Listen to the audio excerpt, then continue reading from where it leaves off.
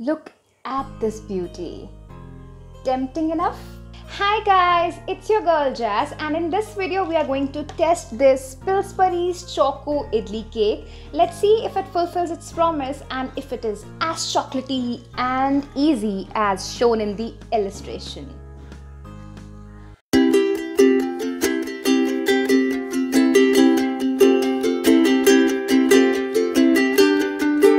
How do we make this? Let's read the instructions together. It says the first step is empty the contents of pack in a bowl. Fill milk inside the empty pack till indicated mark. Add the milk and 2 tablespoons of vegetable oil to mix and stir well to form a smooth batter. I opened it because I just wanted to taste it a little. So it says that if you empty the whole packet, this is the mark till where you are supposed to fill the milk, and 2 tablespoons of vegetable oil to create a smooth batter. You will be needing your idli mold, which you need to coat a little bit with the oil so that your idlis come out easily and do not stick, which we actually do in the other processes when we make the idli. Pour water in idli cooker, which I don't have. So basically this is idli cooker cake, but I'm going to make it in microwave like I make my idlis in microwave. In case you would want to use a cooker, just pour some water below the level of your idli maker and then cover it and steam it, and your idlis should be ready in 30 minutes. But my idlis in microwave gets cooked within 1.5 minutes, and to ensure that I have moist heat inside, I usually keep a cup of water inside so that it also gets heated and evaporated, and the steam makes my cakes or idlis very soft and spongy. And that's exactly what I'm going to try with this Pillsbury Choco Chip Idli cake. The name itself is so very tempting. If I take the whole batch, I will not be able to finish it by my own self, so I have decided to take it as much as I need for, let's say, 4 idlis. So I'm pouring it here to have an idea about the quantity I need to use.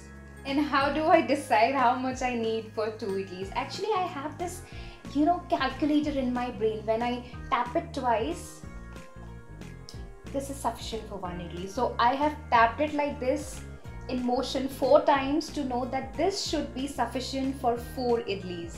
I know it's weird, but this is how you start calculating your ingredients when you love the food and you discover the joy of cooking by yourself. They have just mentioned vegetable oil. Which vegetable oil, that's not specified. So I'm not going to use 2 tablespoons. I'm just going to use a little of it. That's it. And the one I have used is the olive oil.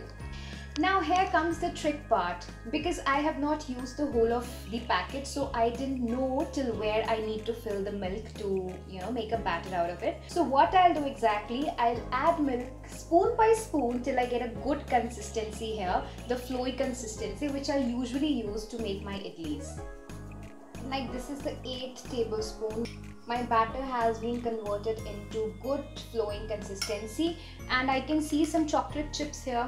Let me try to show you if I can. Yeah, here it is visible on camera.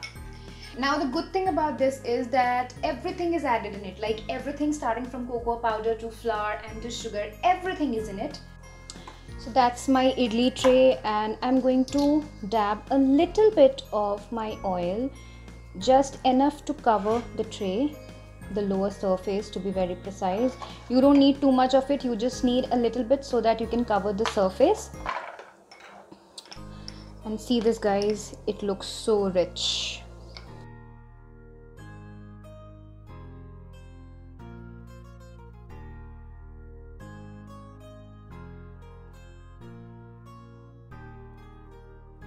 और एक ज्ञान की बात बताती हूँ ज़रा, खाने को कभी वेस्ट नहीं करते, चाहे वो इतना ही सही क्यों ना हो, उसी टाइम फिनिश करना चाहिए. This is ready to go into the microwave, but recently I have been really fan of Baggery's muesli. It is very crunchy, has whey protein in it, and also have some almonds. So I'm just going to top it up with my muesli to give it more of a crunchy feel. So basically, now it's time that I take my beautiful idlis and put them in the microwave. I said that I like my idlis to be little moist tea because the heat of the microwave is very dry. I've kept one mug of water there, and that's my tray, and let's just roll it.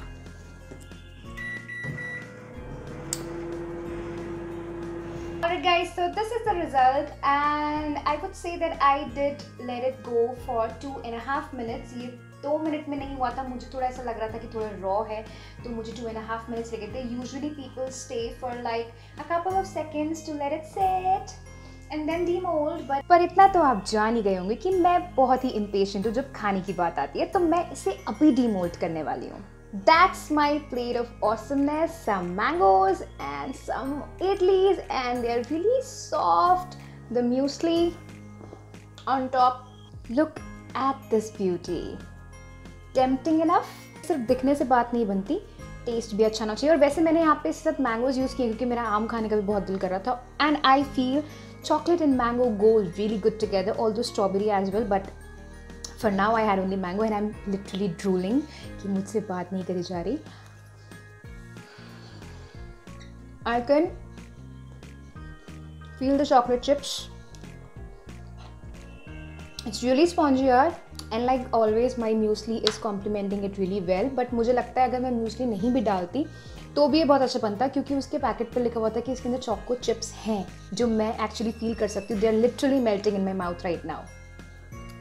पास में इतना tasty खाना हो तो ज़्यादा बात नहीं करनी चाहिए.